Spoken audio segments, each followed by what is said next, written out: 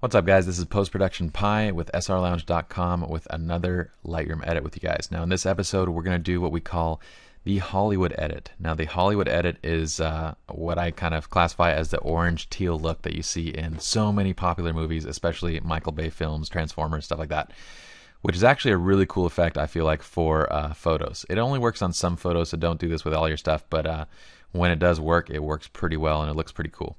So here's what we're going to do. We're going to take this image that was shot out in, let's see, Crystal Cove, I believe. Let's go full screen by hitting F twice. Let's hit I to pull up our information. Let's just go over how it was shot.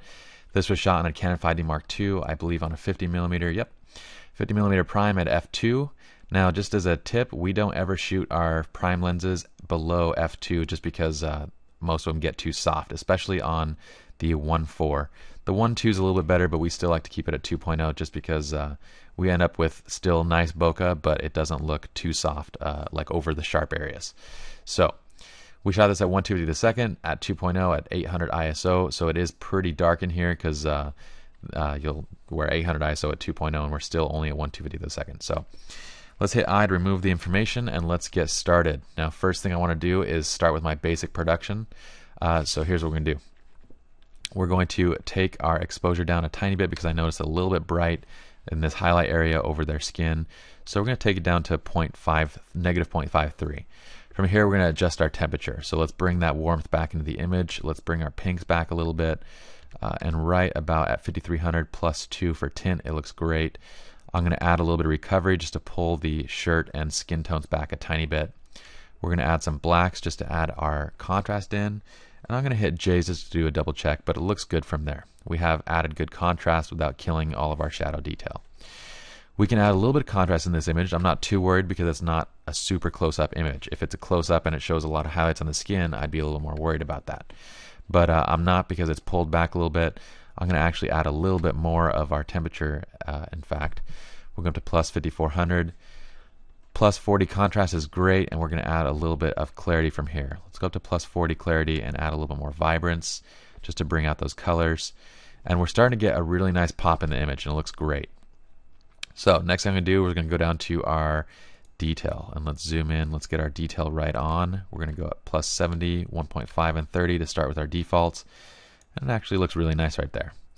I'm going to take my noise reduction up to 20. The reason being is because I have a tiny bit of noise in the image. It was shot at 800 ISO, but it is on a 5D Mark II, so there's not that much noise. But what I really want it for is just a little bit of skin smoothing and softening. We'll take it up to actually plus 25. And it does a really nice job of that. So it's great right there, guys. And now what we're going to do is we're going to get to our lens corrections. For this image, I want to pull in a little bit of a vignette. Not a lot, just a tiny bit. I don't want to cover up skin. I just want it to pull down the edges a little bit as far as brightness, just to bring the attention into the image a little bit more. All right, now let's get to our Hollywood effect. Now the Hollywood effect is basically this. Whoops, that's tone curve. I want to get to split toning. In Hollywood movies, they add orange and teal, and what that means is they're adding typically orange to the highlights, and then they're adding teals to the shadows. So we're going to do the exact same thing here, and you'll start to see that look kind of pop out. Now, in a lot of films, they go kind of overboard with this, so I wouldn't recommend it with a still image because it's different with a still image than it is with film. But let's take that orange, we're going to add it to our highlights, and then we're going to take the teal and we're going to add it into our shadows, and then we're going to adjust basically to get the right effect. So let's go over here. Okay.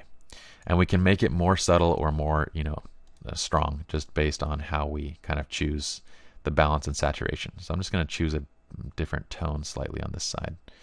Let's go up a little bit more. Okay, so we're going to pull back the saturation a little bit on the highlights, and then pull back the saturation a little bit on the shadows, and that gives us a nice kind of orange teal tone. I want to just pull it up a tiny bit more, and that's great. And we can adjust the balance here if we want to. So I'm going to pull the balance a little bit in the direction of the teals. And then we're going to adjust our highlight saturation up just a tiny bit. Let's pull it back just a tiny bit more. Okay, cool. So that looks really cool right there. And then what we're going to do is just amplify it a little bit by adding a little bit more blacks. We're going to just crush it a little bit because we want it to be really, really poppy. I'm going to add a little more recovery just to pull back the skin detail. And then let's add just a tiny bit more pink and then more yellows to bring out the warmth of the image a little bit more.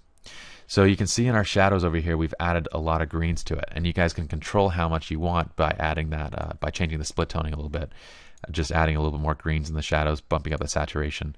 I'm going to let you guys kind of play around with it, but I think at plus 11 it looks good. We haven't added too much green into the areas that we don't want to. So we've done the orange teal effect. Let's check out what the before and after looks like.